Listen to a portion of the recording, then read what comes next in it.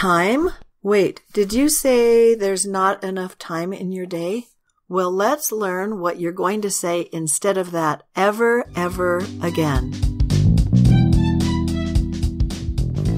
Welcome to the Best Years Podcast. This is Dr. Darlene at whatstopsyou.com, speaking to Generation X and baby boomers who want more. I'll share power, skills, and tools with you to get your mojo back on a conscious and unconscious level. Be ready for real and lasting change. I've done quite a few podcasts on time management, how to organize your life, organization of life, feeling crazy, going crazy, balanced living, principles of time management, and I've loved doing them. It's just so thrilling to me because I think I've wired my time management, always working on it, have a few little glitches, which I divulged to you, the parts that I'm working on. But the principles of time management, in fact, there's a whole podcast on that, and the value of time you're going to want to catch as well, which say we only have 24 hours in a day, and how do we smash that all into that tight box that at midnight ends at 0. And the next day you get a full box, but there's no way that anyone has more than 24 hours in a day. No one. So since that is true, we've been going through how you deal with it. And so make sure you listen to all of the part 1, 2, and 3 on these time management podcasts. So today we're continuing. Let me get my notes out. I've got my ebook here. It's called, I call it Time Equals Money. You can grab that on my website, whatstopsyou.com, or you can just follow along with me. We've gone through 1 through 16 ideas. And so this podcast is a continuation of that. And if you're hearing this for the first one, you're still going to get a whole lot of cool, great stuff out of this, because I'm going to start with my fave thing. And like I said, we're going through 38 really cool ideas I've come up with that you assess 1 to 5. 5 is the best I'm graded at. 1 is I'm terrible at it. And if you're great at everything, then you don't need this podcast. And if you're terrible, you need it. And if you're in the middle, then you can always refine it. And like I said, if you're great, you can fall off the wagon, or you can have little parts you need to refine. So let's start with number 16 of 38 today. And again, this is my fave of all things. I know I say that a lot because there's a lot of favorite things, but I love the sticky note thing. Listen to this. You know how you use sticky notes? I want you to notice your life. Do you have sticky notes all over the place? Why do you have them? Now, if they are affirmations all over your room, you can leave those. But my premise is to use a sticky note that you use temporarily that says, call the doctor, stick it on your windshield, or make sure to say happy birthday to my brother, stick it on the window, or stick it on the wall or your mirror. Those are wonderful sticky notes. You gotta have them in every color. I got a whole drawer of sticky notes. And my premise is that sticky notes should burn up at midnight. So if you've written sticky notes all over the place, yay, just make sure at midnight you take them off where they are and burn them up. Unless I said they're affirmations, you can leave those forever. So temporary sticky notes should never be there for days and days, because we don't want to lie to ourselves and say, well, this will motivate me. And then you have call my brother and tell him that you're thinking about him because he had a new puppy, and you keep putting it off. Well, don't put it off. Hey, you know what the best antidote for procrastination is? Ready? You ready? The antidote for procrastination, the very best, is don't ever say you're going to do it. Because if you never say you're going to do it, you can't procrastinate it. So if you say you're going to do it, or don't say it. I know, right? I'm going to do a whole podcast on procrastination. But for now, sticky notes cause you to procrastinate because it's sticking on the window. Well, don't put it on the window unless it's just going to be there for 24 hours. Then, let's say you didn't call your brother and tell him you're happy he got a new puppy. So take the sticky note off, because sticky notes just lie to us, and write it in your final destination planner, which we talked about on the last podcast called, what did I call the last one? Principles of Time Management, or Time Management Strategies, or Organizational Skills. I can't remember. So make sure you catch that one. So sticky notes are gone. You're going to put it in the final destination that we've talked about. Do you love it? Okay, great. Next one. Never write things more than twice. For example, I wrote a note the first time on a sticky note, and then I record it in my planner. Or I write a note the first time on the palm of my hand, and then I write it in my electronic planner. Or I write a note the first time on a napkin in a restaurant, and then I record it in my planner. Or I write it on a napkin, and then I do it and throw the napkin away. So you want to write things down. You can do them in temporary places. Trust me, almost always you will see me with something written on the palm of my hand. And it's really cool because when you go to the restroom, you wash your hands. So you know that that's not going to stay on your hand, so it makes you hurry. Have you ever written something on the palm of your hand and the next day there's a remnant and you're like, dang it, I can't remember. So we all know it's really temporary to write it on your hand because you might get in the shower soon after. So is it legal in my system, which by the way is a really good system, to write it on your hand? Absolutely yes. Just know it's temporary, so holy crap, go do it. When you think of it, do it. I had a manager once. I was a director of aerobics club, of the aerobics program, and I'd walk into Rick, and he'd be at his desk, and I'd say, we need to make sure we call so-and-so to remind him of his dues. I'm a little concerned, or something like that. And all of a sudden, he picks up the phone. I'm like, what are you doing? He goes, well, I'm calling him. Really? Right now? And he did that all the time. And I look at that, and I'd say, Rick, where is the contract about da-da-da? And he'd go, he'd grab the front desk. And all of a sudden, here. Really? You just did it right now? And that's something brilliant. You want to burn a hole and focus on what you're doing. But if you're in a space where so his space, he was focusing on Darlene and burning a hole in my relationship and conversation and what Dar needed. And so he just did it right then and there. Done. And then it was done. He didn't need to write it down, do it later. So that's kind of an interesting way to just hurry, organize your time, get it done. It's done. And it was compartmentalized for him, so it wasn't really distracting. So it's a wonderful thing to get those things done. Okay, next, got some more for you. I carry only 2 items at a time. I consolidate everything I carry into 1 or 2 items. For example, a purse and a planner, a briefcase and a purse, or a backpack and files. So I remember the days you had a Franklin planner, you had your purse, you had your briefcase, you had your laptop, and you had a backpack, and you had to carry your dog's leash. I always have a dog, so I'm kind of like, what's Legally Blonde? I know. I have a dog named Tinkerbell. Don't judge me. And you'll always hear her bells. Tink, let's hear your bells. She's not moving. So we always have these little bells to the side, whether it's your dog or something else. So when you carry things, and this is kind of duh anymore because we have phones that have everything in them, so maybe this is redundant and I need to update my ebook. But nonetheless, make sure that you consolidate all the things that you need. And by the way, listen, my dog's snoring now, so you might be able to hear that in the background too. So just always to warn you that those are the little noises. And you're going to hear a rooster on my property. So I'm side tasking here and telling you about sounds extracurricular that are kind of cool. The next one, I am present and focused on the task. Now, I was focused on the task talking to you. I took a side note to talk about the jingle bell on my dog and her snoring, which is actually getting louder. Side notes are okay.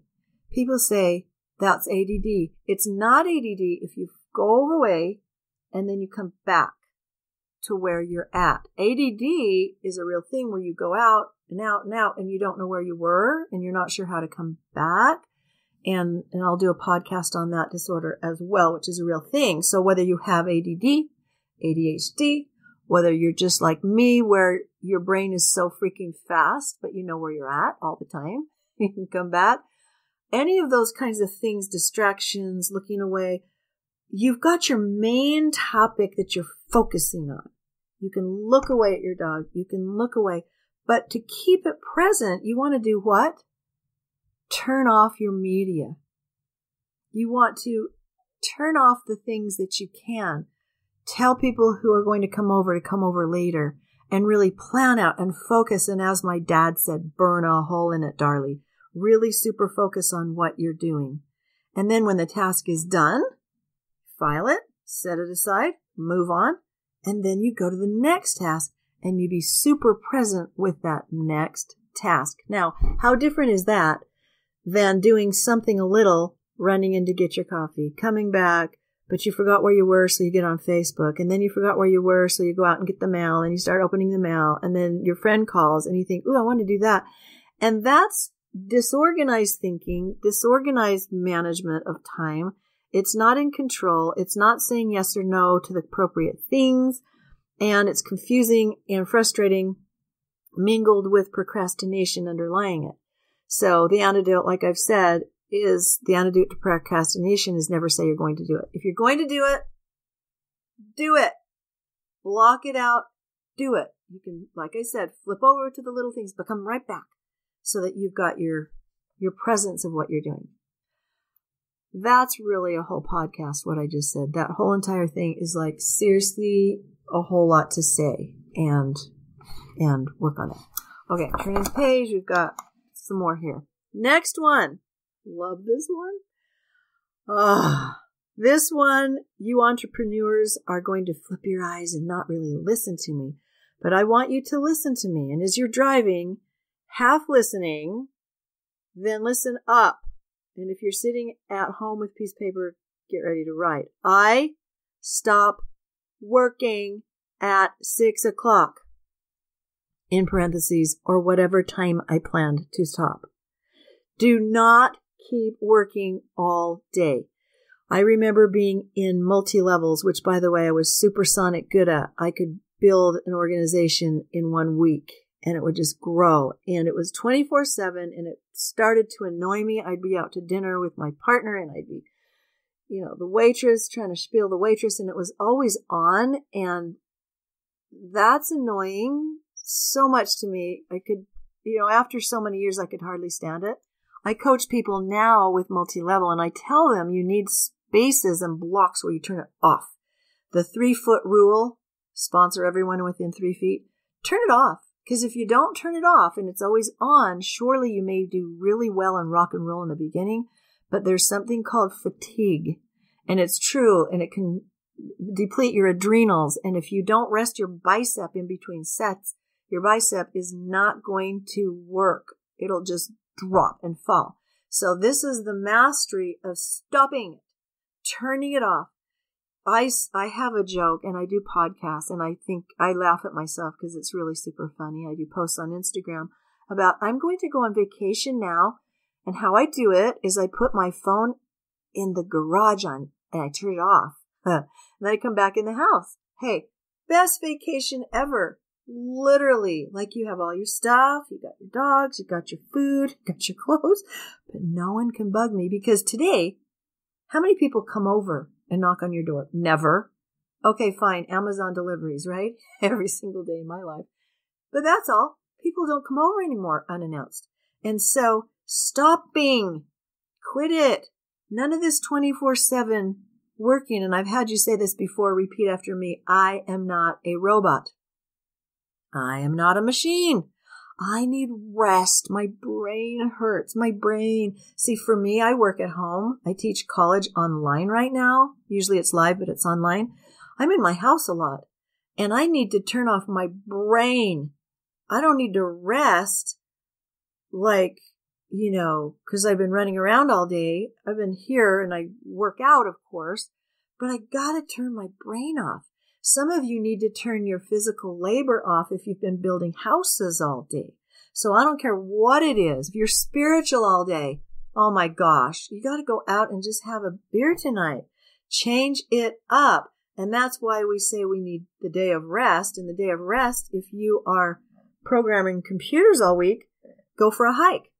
If you're a hike guide all week, on the 7th day, program computers or whatever. So that you change it up and you do not work 24/7. As I've said before, 8 hours of work, 8 hours of play or leisure, and 8 hours of sleep every day. Balanced living. Haven't we said balanced living is what we really want? Because a wheel rolls when it's balanced. And when it's not balanced, it doesn't go. So I love this one. Each day I'm done with work and then focus on other things with a different part of your brain. And boom, there it is. The next one is similar. I block out time for work and pleasure in my planner. Each day I plan 10 minutes to 1 hour for downtime, meditation, cat naps, etc. Now listen, this is talking about inside your 8 hours of work. I actually record times for them in my planner. For example, I write down power nap. Now, if you're in a business in a corporation, can you do it? If you have your own office or if there's an outside somewhere. So I teach college, right? I have 20 minutes between two classes, say. If you opened my door, you would see the professor in my office on the ground, laying there. I have a blanket and a teddy bear. Don't judge me. The teddy bear is like a pillow, and I take a 10-minute power nap every day. If you've listened to my work, you'll know that that's what I do every day. I have to, because my brain's going all day long, and then vroom, we're going to reset. Hello? How many times have you needed to reset your phone this week? Even robots need reset and reboots. So reboot yourself. So you write down in your daytimer power nap, downtime, and that's when you put your phone in your desk drawer and you go outside. If you don't have an office, you go outside and lay on the ground. If it's snowing outside, you just go in the foyer. Hey, how many times do I go to my car? Now, don't judge me. I know, but this is why I'm the queen of time management, because I do these things. And when you see me, I'm kind of fast. I'm efficient and I'm kind of strong and powerful and I can wear you out. And so I wear myself out. So each one of my cars, again, you can embrace this for me. I have a bear in every shape and size. If you ever want to get me a present for anything, a bear will do. Big ones, small, medium. I have neck bears I carry on airplanes. Middle size I hold when I go to the dentist on my stomach. And in my car, I have a middle-sized one that's a pillow. So when I recline for my 10 minutes, I put it behind my neck. And the arms, if you shove them in, it makes the pillow higher. If you pull the arms out and the legs, then the pillow's smaller. I know. So really, it's not the bear I love. It's the size of the pillow. That's just in the perfect size because you can put your head in the crink of its neck. So in your office, you have a bear and say it's for your grandkids or your nephew. And then have one in your car and say it's for your grandkids or your nephew. Lying is, these aren't even white lies. These are like see-through lies. They're just little, it's none of your business. I have a bear, so what? Get over it.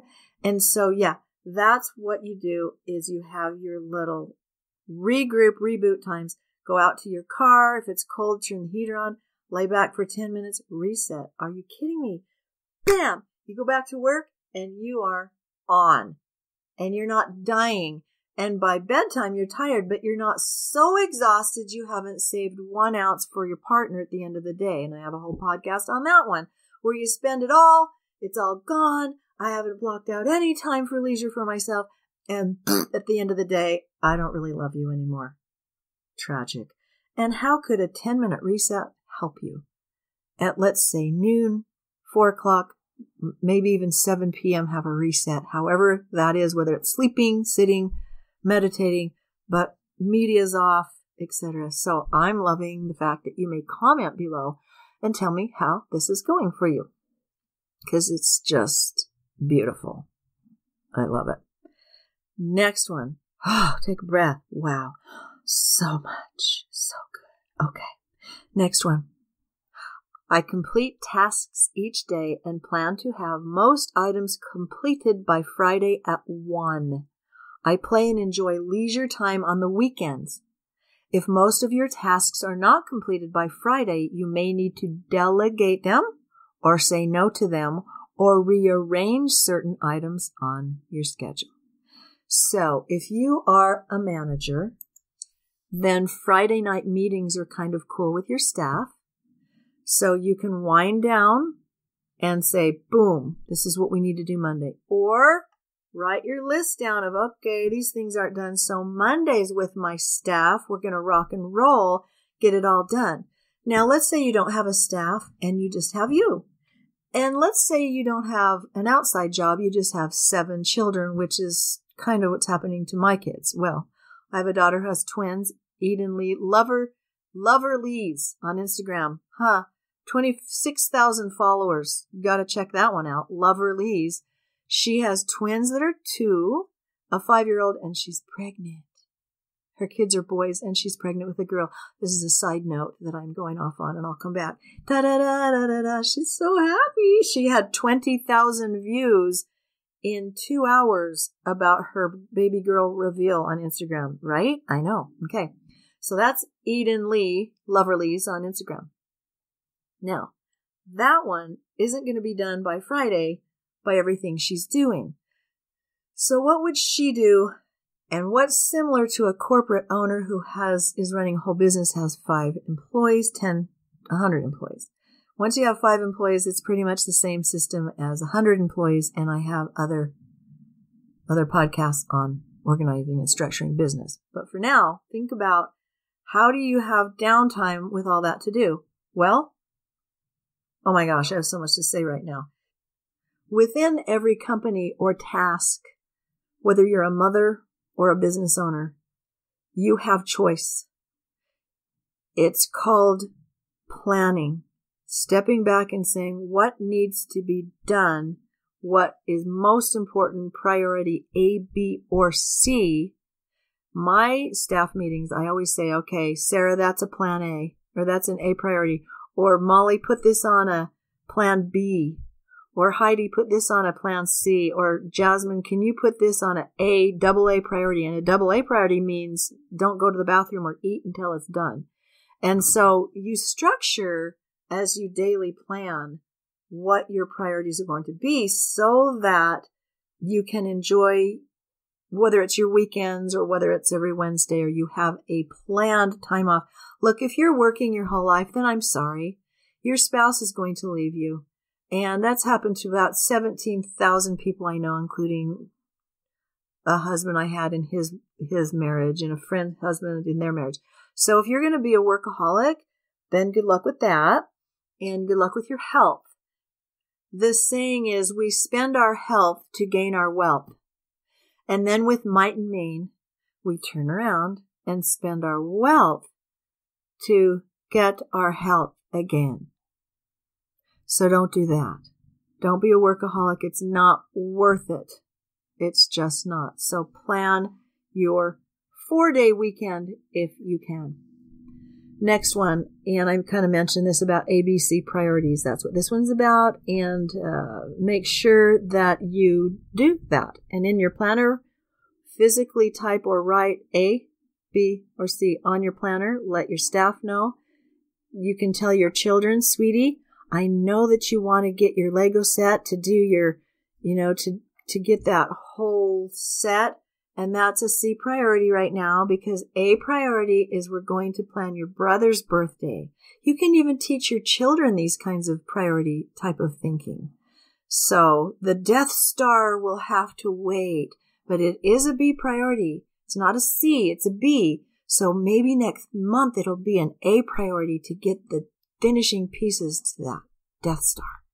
So lots of cool things that you can do when you really state out loud A, B, or C. It helps you really hold yourself to what priority it is in your mind instead of it floating around somewhere. And that's my point, is you don't want that. Next one, have a master list that includes large projects such as pouring a new driveway, remodeling the kitchen, changing offices, or moving the conference room furniture to another room. I'm reading my time management ebook here. I have referenced my master list on a large projects list, and I write the smaller daily tasks in my planner. For example, call, contractor, get a bid. So So in my notepad, I have master list. Boom. And I write down that I want to do an addition in my bedroom. I want a deck right there. I want a fence over there. That's a master list. And that's like an L priority. It's not A, B, or C. And then you can start saying, well, I'm going to just research the addition. So the addition's an L priority, but I'm going to research it this month and just kind of put feelers out. And that's a C, B priority. Do you love this? Okay. Excellent. Next one, kind of changes subject. If you need to pause and think about it, that's awesome. The next one is I always wear a watch. I set all clocks to the correct time. Now, this is a whole podcast. Wearing a watch. Do we do that if we have a phone? I say yes, because your phone's not always right at you and your wrist always is. Your wrist is always right with you. So my opinion, and I'm the one doing this podcast, so this is my opinion. You can do what you want once you hang up, is always wear a watch that has the right time. People who are late people tend to set their clocks late or early. They set them back or forward to fool themselves so that they'll be on time. Well, hey, look, don't do that. No. Never. Not. Icky. No. Set every single clock to the satellite time it is. Respect the reality of what time is and do it. Always plan ahead. And this brings us to the next one. I plan extra time between all appointments. I am always on time. For example, I plan on needing to run errands run to McDonald's, run to the dry cleaner. I call this the dry cleaner theory. You know, when you have all your clothes in your car, but you don't have time to drop them off. Dang it. Because if I did, I could pick them up on my way back. Puts me a day off. So I don't get to do it. Or you need gas. So always add those extra little 10 minutes every time because you think you don't need them. And you're going to almost every single time something comes up. Why? Because we're real. And this is where we can really honor the reality of being human, is things come up. You're driving by a house, you get impressed to go run in and say hi to Susie or drop a note in her mailbox.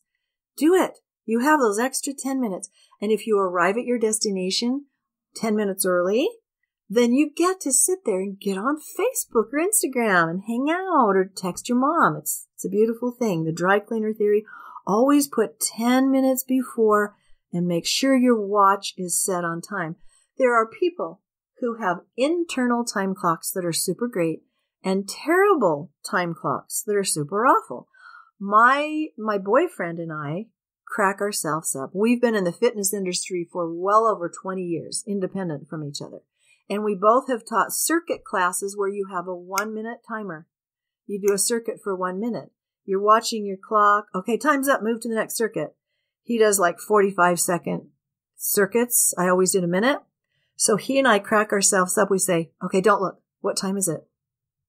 And literally day or night, we know what time it is within 10 minutes. We're kind of like a savant about it. In fact, it's almost every day he'll go, what time is it?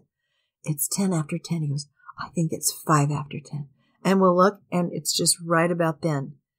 Now, on the other hand, my sister, I spent a few days with her, and if she's listening, she's going to laugh right now. I won't say your name, but she's really bad at this, okay? She's super good at other things, and she's really good at things I'm bad at, but we're a little flipped on the time thing. So I was at her house. I go, hey, sis, what time is it?